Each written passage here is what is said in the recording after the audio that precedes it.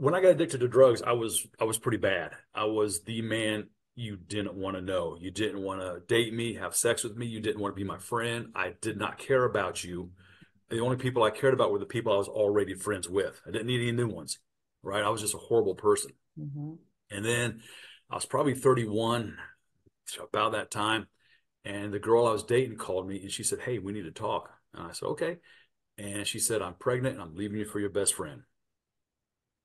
At that time, I was a second degree black belt in martial arts. I had been asked by my instructor, he said, "Hey, we should get you ready for the Olympics." He wanted me to go represent America in 1996, but I got addicted to drugs. So, I mean, I was pretty in shape before that. I had a lot going for me. But when I looked in the mirror, I didn't see that.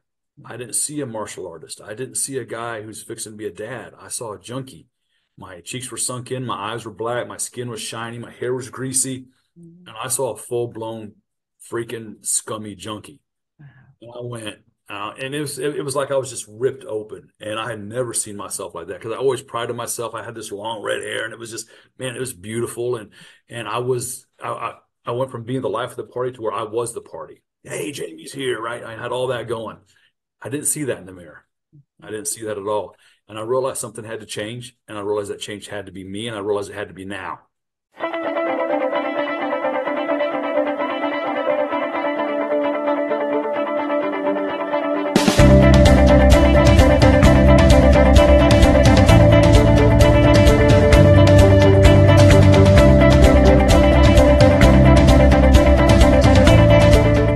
We have Jamie McCormick joining us. He is the mastermind behind Skate Angry. And just the name alone, Jamie, you got to tell us about that. All right. Well, thank you for having me. Skate Angry is a name that was derived from about 30 years ago. Okay. Uh, when I first got to Oklahoma and I met these guys and all this stuff, we were playing Dungeons and Dragons and comic books and going to concerts. And then a couple of them were like, "Hey, we skateboard." And I was like, "Cool. I've never been on a skateboard." And so I didn't have a skateboard, but they had a pair of inline skates, which are the roller blades. Okay. And so I got on these blades and they're skating and I'm skating and I wrecked a lot. I was always in a ditch full of water or a bush or something like that. And I would get up and I would just skate, skate. I would just take off, skate. And a friend of mine went, "Dang, Jamie, don't skate angry." And even then I thought that'd be a cool name for a clothing line. Uh-huh. But of us three, our lives took very different paths. One got married, two of us got addicted to various drugs. And then the friend of mine who got addicted with me ended up killing himself. Oh my goodness. Yeah, so Skate Angry really got put on hold. Yeah.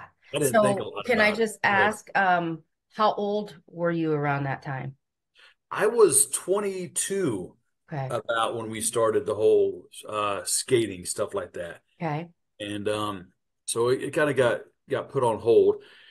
And then I met a woman named Moza, and she introduced me to a company called Market America, and I joined into that.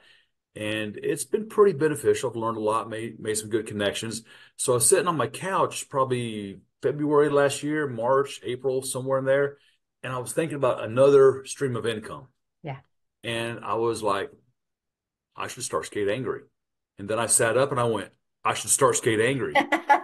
So I called my friend who's an accountant. I told her my idea. I said, "Here's what we want to do." And she Mhm. said, "Let's do it." And we got the EIN, the LLC, we got all the stuff and Got it just all. started going with it. And And look at that. And look at look at that. that. So for those tuning in and think like, oh my gosh, I don't think I could ever start a business. I don't even Right. know the first thing. It really just comes with the decision, right? Yeah, it comes with the decision. I've often heard people say, when an opportunity comes, don't wait till you know how to do it. Take the opportunity and learn. Now, to me, that was odd because if someone offers you to become an airline pilot, you need to know how to fly a plane, right? So Yeah. I guess there's a fine balance there. But I don't know how to run a business, but I have friends that do. I Mhm. don't know how to build a website. I have friends that do. I don't know how to do graphic design, but I have friends that do. Yes. So Yes. you don't have to know everything about your business. You just have to have the passion for it and start asking questions, start connecting like I connected with you on Facebook. Just Mhm. start making connections of people who are in similar areas or categories and just Mhm. start asking, and the right Yes. people will come along I and like to it's say, happening surround yourself with people moving in the same in direction. the same direction. That's all. You Yeah. just got to surround yourself with people moving in the same direction. So, Right. so Skate Angry. So it's fairly new then. It's, the concept has been around for a while, but you've officially been in business for what, just over a year? Not even a year. Okay. At first, we made Jaime McCormick LLC, and Skate Angry was going to be underneath that. And then my accountant called me about 6 months ago. She goes, I just made Skate Angry a business. So we made it its own business, got its own LLC. So it's been in business about 6 months. Okay. We're still working on the website, getting the extensions in, the shipping, making sure everything's right, the taxes. And like I said, there's a lot to it that I was not aware of on the other end of making a website. I thought it was just make this website, people buy stuff. Yeah. No, no, You still got to get the people there. yeah, I've talked about because I have a nonprofit that's kind of in formation. I kind of jumped ahead and then realized I needed to take my time but yeah, it's really at that time I was told it's like building an airplane while it's taking off the runway. Like you've got to just it's in motion, but you've got to just keep rolling with it. So yeah. so I want to dig into there had to have been an incredible foundation of faith for you to be able to believe in this idea, to act on it, and to just trust that if I move, it will all be okay. Where Yes. did that play into this just taking action? It played in the fact that either God knows what he's doing or he doesn't. And I'm the believer that he does. In the scripture, it says that God gives the ability to get wealth. And if he gives you the ability, then I believe that he'll give the path for that to come to fruition. But we have to step out and act on it. It's like sometimes we ask God for a cake and we get all the ingredients and the instructions, but we go, "Oh, that's not a cake." We have everything right there.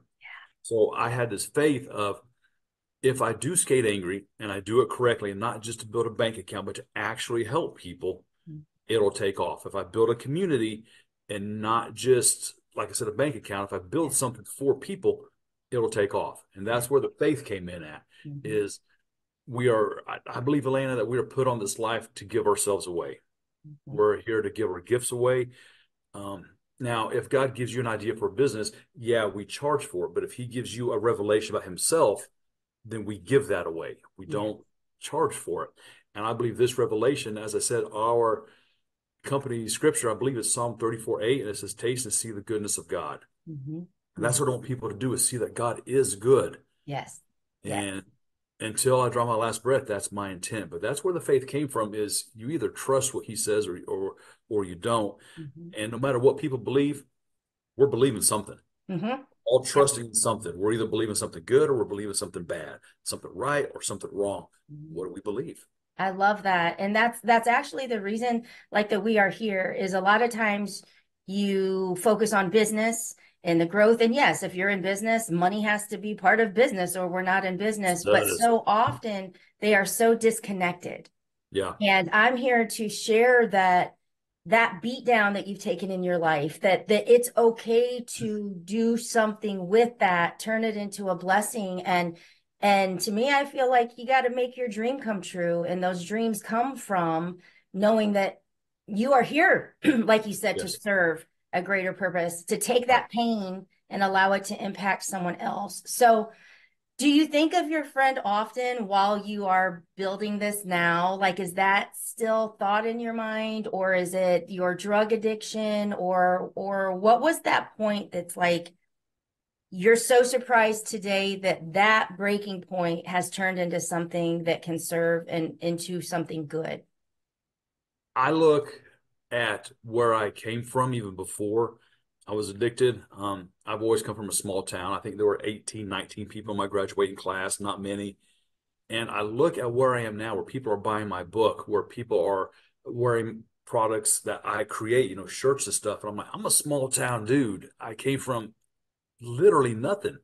There's no silver spoon in my mouth. There was none of this. But yeah, I'm grateful that I am where I am and that I have the opportunities that I have ahead of me. and I don't plan on wasting them. Yeah. And for the first, well, actually, for all my life, I've wasted every opportunity.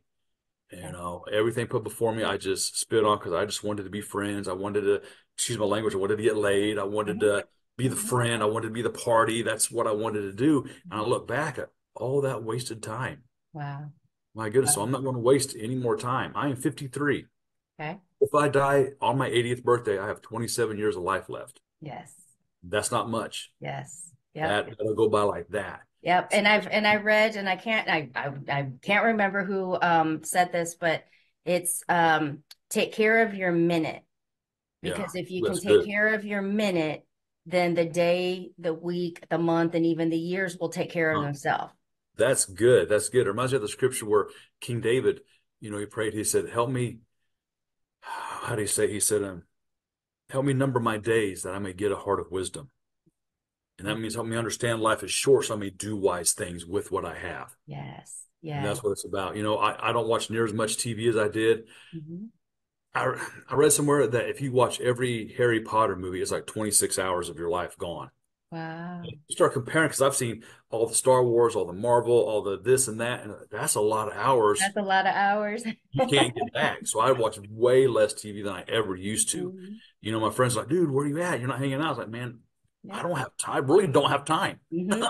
Yep, I'm in I that same boat too. People talk about the new episodes or the new series, and I'm like, I have no idea, you right, know. right, right. I don't Yeah. know. So Skate Angry. So what actually do you do? What does the nonprofit do? Okay.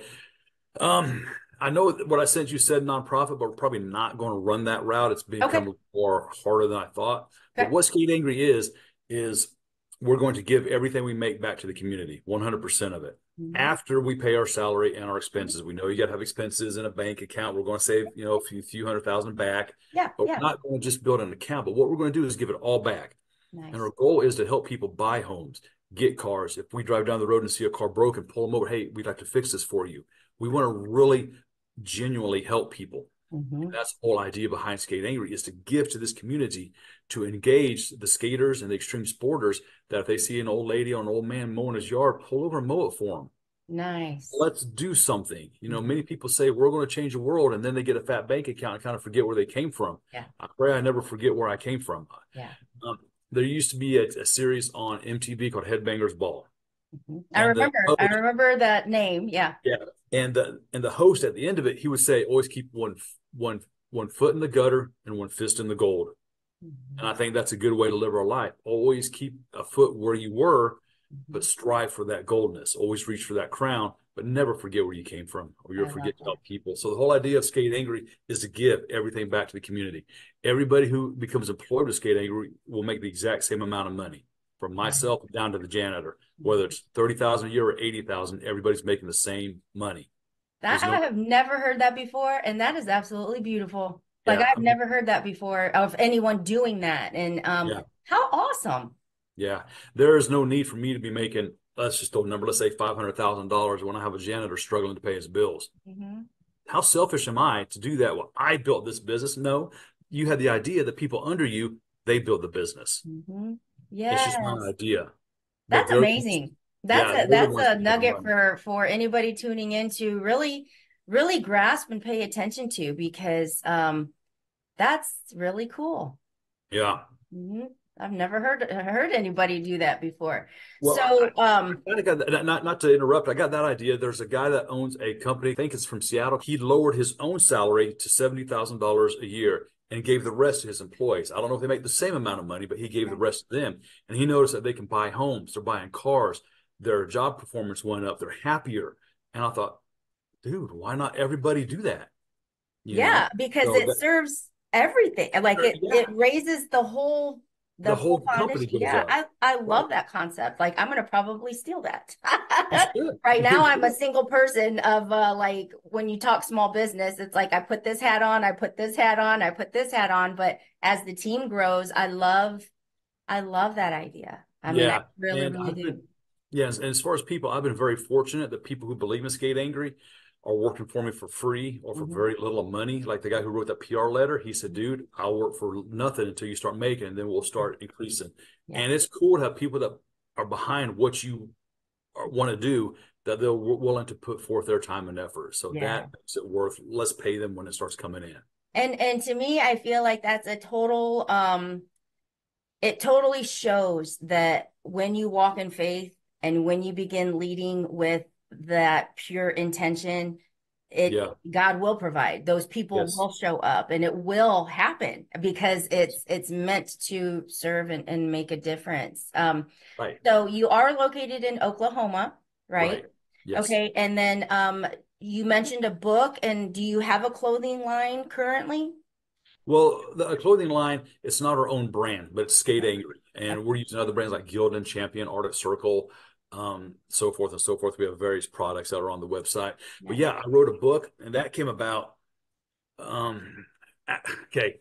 When I got addicted to drugs, I was pretty bad. I was the man you didn't want to know. You didn't want to date me, have sex with me. You didn't want to be my friend. I did not care about you. The only people I cared about were the people I was already friends with. I didn't need any new ones, right? I was just a horrible person. Mhm. And then I was probably 31, about that time, and the girl I was dating called me and she said, "Hey, we need to talk." And I said, "Okay." And she said, "I'm pregnant and I'm leaving you for your best friend," all in the same sentence. Oh, wow. Yeah, and I went, "Huh." So now keep in mind I'd been up many days. My thought process was Mhm. not rational at all. Yeah. I hung up the phone and I went in Now, the wait, bathroom. can I interrupt for 1 second? Just because Sure. my brain, was she pregnant with your child or Yes. your No, best it was friend's? mine. No, it was mine. Okay, Yeah. but she was still leaving you to go with Yeah. your, okay. I just wanted to Yeah. make sure I knew like what was Yes. happening there. Yes. My daughter is definitely mine. Red hair, blue eyes. I couldn't deny her if I wanted to. So when she tells me that, I go in the bathroom and I look in the mirror. And at that time, I was a second degree black belt in martial arts. I had been asked by my instructor, he said, "Hey, we should get you ready for the Olympics." He wanted me to go represent America in 1996, but I got addicted to drugs. So, I mean, I was pretty in shape before that. I had a lot going for me. But when I looked in the mirror, I didn't see that. I didn't see a martial artist. I didn't see a guy who's fixing to be a dad. I saw a junkie. My cheeks were sunk in, my eyes were black, my skin was shiny, my hair was greasy, Mhm. and I saw a full-blown freaking scummy junkie. Wow. And I went, and it was like I was just ripped open, and I had never seen myself like that because I always prided myself. I had this long red hair, and it was just, man, it was beautiful, and I went from being the life of the party to where I was the party. Hey, Jamie's here, right? I had all that going. I didn't see that in the mirror. I didn't see that at all, and I realized something had to change, and I realized that change had to be me, and I realized it had to be now Yeah. because there was a girl. Oh, I didn't know if it was a girl, but there was a Yeah. child coming, Yeah. and ready or not, I'm gonna be a dad. Yeah. So Wow. I think I did drugs two more times after that, and then Mhm. I just stopped. There was no rehab, there was no withdrawals. I was done. Really? And Wow.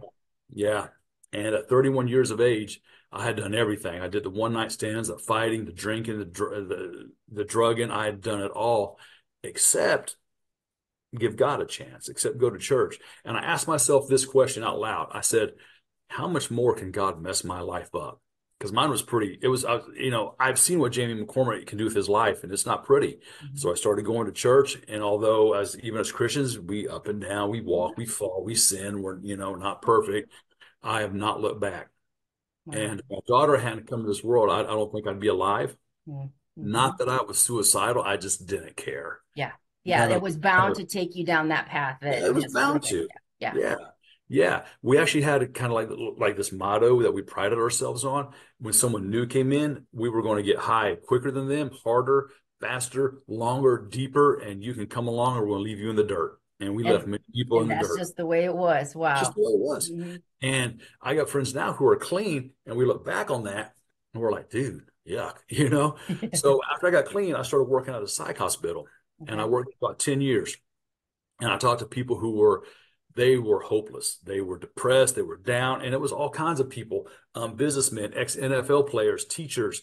We had a guy that played on Bob Dylan's album in 1979. Okay. And I got to digress for a minute. Mhm. I asked him, I said, "So how was it spending all that money?" He kind of laughed. He said, "What money? The album sucked. It didn't sell very well." We had writers, I mean, all kinds of people in here. So that can hit anybody. Don't think you're above it. Mhm. Without Christ, if not for the goodness of God, there go I. Yeah. Yeah. So I would do this group with these guys, And when I first started doing it, I didn't know what to say to them. I was like, "Hi, you guys are cool. Have a good day." I didn't know what to do, and I thought, "Man, I got to get more real." So I just started telling them my story. And over time, they started saying, "You should be a motivational speaker." And I went, "Yeah, whatever." Mhm. Kind of blew it off. Mhm. And then it kept on again. And then a nurse would say it. Then another staff would say it. And then another patient would say it. And then one said that I should write a book. And I went, "Yeah, whatever." And one lady said, "If you put your words on a CD, I would listen to it in my car." And I kind of went, Wow. "Okay." So I started thinking, maybe, but yeah, whatever. He was going to listen to Jaime McCormick, right? And then it got to the point where I was doing the best groups in the hospital. I was doing better than the therapist, better than everybody. And I think it's because I was just real. Yeah. Mhm. Boom, here it is. Yep. And then one lady, she was probably in her 60s, 70s, 80s. She was an older lady. She said, "I want you to know that your words saved my life." And that, Wow. She shared that's that what, with you. yeah, and that's when I backed up and I went, "Okay, God, I've got something to say." Mhm. So I got a hold of a friend, Patty Sadler. She owns New Life Clarity Publishing, helped me get my book out, and I started writing it, and it came out last January. I've Nice. sold about 100 copies of it so Okay. far around the world, and it's weird to me that people in Africa and Dubai are reading about me. That's just weird, in the same time. But that's how the book came about. Okay. And can people find your book on your website, or do they need to go to like a Amazon or bookstore, or where can they get it? Yeah, it's on Barnes and Noble. It's on Amazon, Okay. places like that. And it's called A Man Rising.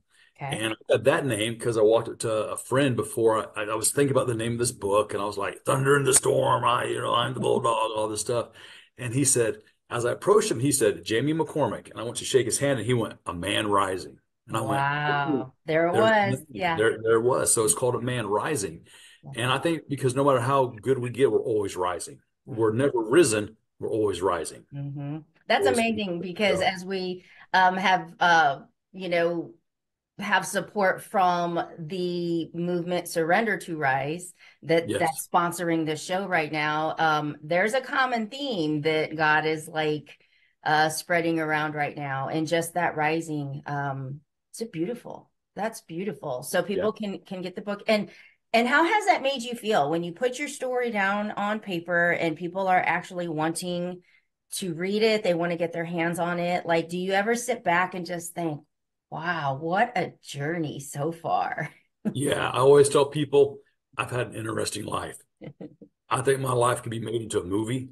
I really do. Mhm. It's there's so much more than what we're talking about here. It's oh my goodness, the heights I've achieved, the lows I've overcome, and where I'm at now to a father. I got two grandkids.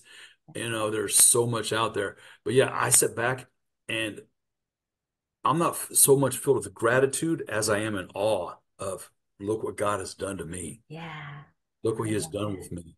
I love that. So I want to ask a question because this is about providing hope and inspiration to just those that are tuning in. And if they do have that whisper of a business and think that like, oh gosh, I could never do that. That's not me.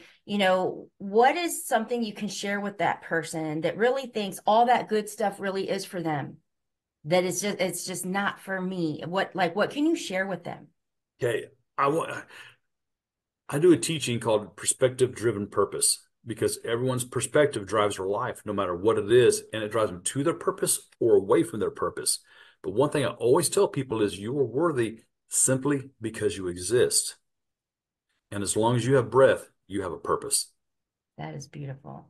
Simply because you exist in that, and we do have purpose. And I Right. like to equate that, like when people say pain to purpose, Hmm. I like to say pain to power. There's so much Oh, I like that. power that Yeah.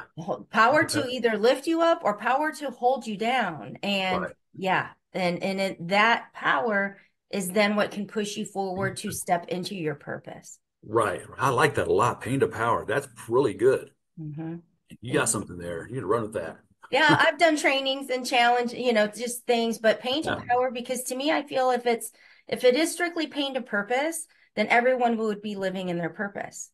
Right. And not everyone is. That power can keep you stuck. It can hold you there, or it really can be that pillar of strength to move you forward and into that purpose. And so it's Right. powerful for sure. Yeah. Yeah. Working at the psych hospital. I've noticed that people look at pain in one of two ways: a reason to rise or a reason not to rise. Mm-hmm. And there were many patients who, when they were there for 3 or 4 days, they would come up and they would go, I get it now. And I said, what are you talking about? And they said, after being here and looking at other people's problems, they said, I realize mine aren't that bad. And sometimes it takes us not to judge, but it takes us looking at other people's problems to go, I'm okay. I'm okay. Yeah, Yeah, I'll I'm not get that through. bad. There's a guy in the military named Sergeant Johnny Jones. Maybe it's Johnny Johns, but he lost both of his legs in an IED explosion. And he goes around and he talks now, and people ask him, how can you be so positive not having your legs? And he never answers them, but he asks them this question. He says, how can you be so negative still having yours? Whoa, Yeah. that's awesome. That really is. Right. That's like, let's hold the mirror up and like That's stop the right. press. Like that pauses you for a minute. I love Yeah. that. I love that. So what's next for you? Next is to, man, just I have this end goal in mind of Skate Angry being the biggest community in the world, people proud to be a part of it, just giving everything away. So that's the end goal. My problem is I don't know how to get there, Okay. but I have people around me who do. Hmm. So what's next for Jamie is I'm just going to keep going. I'm going to try to get my book written into a movie. Okay. I'm going to get on as many stages as I can and Yeah. promote Skate Angry as the biggest next brand that you need to be concerned about. I love that. I love that. And if people want to know more or people want to connect with you, what's the easiest way for them to do that? Well, I have two emails that they can get. One is McCormick Motivation at yahoo.com. And the other one is jmccormick at skateangry.com. Okay. So they can get a hold of me there. I don't have my personal website for me, but I have a website for Skate Angry, skateangry.com. Okay. And they can check out what it's about there. Very good. Very good. And for those that are tuning in, we will have links and all the information available to you. Jamie, I want to thank you for sharing your story, sharing your Oh, heart, it's a sharing your pleasure. faith, and sharing your time with us here on Strength Unleashed, the Crown's Journey. Yes, ma'am. Thank you. I appreciate it.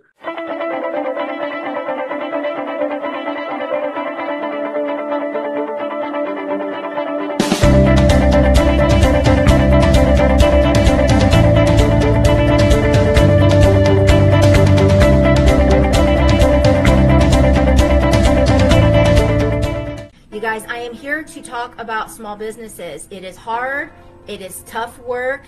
It is, you have to invest a lot of time, energy, blood, sweat, tears, money, all sorts of things before you actually start seeing the reward. And there's no way around that either. You've got to do the work. You've got to believe in yourself. You've got to push yourself through. There's no other way around it. The majority of us, we worry. Are we doing a good job? Is this what you expected? Am I doing okay? Anytime you're doing something new, you are creating that baseline. You don't have anything to compare it to. You've never done it before. So you got to just do it. And then you can determine from there what needs to be improved, what needs to be tweaked. But until you do it, you just don't know these things. And so I just, you know me, I believe in dreams. I'm always transparent. I'm always just shooting it to you straight. I always just share from my heart. And I just want to encourage you, whatever it is that you're holding on to, whatever it is that you're afraid to step into, whatever it is that you're worried about, you're not going to know until you just do it. All right? You're not going to know until you just do it. If you're in small business and if you are struggling to get that traction going, to get noticed, to be seen, to have people want to know about what you're doing, I'm all about supporting small business, but believe in yourself, believe in your abilities, believe in your skill sets, believe in your potential, because if you're already thinking about it, you're already created for it. But you can't improve and build upon until you actually do it. So get busy, do it afraid, put yourself out there, learn, grow, and surround yourself with people that are actually doing it.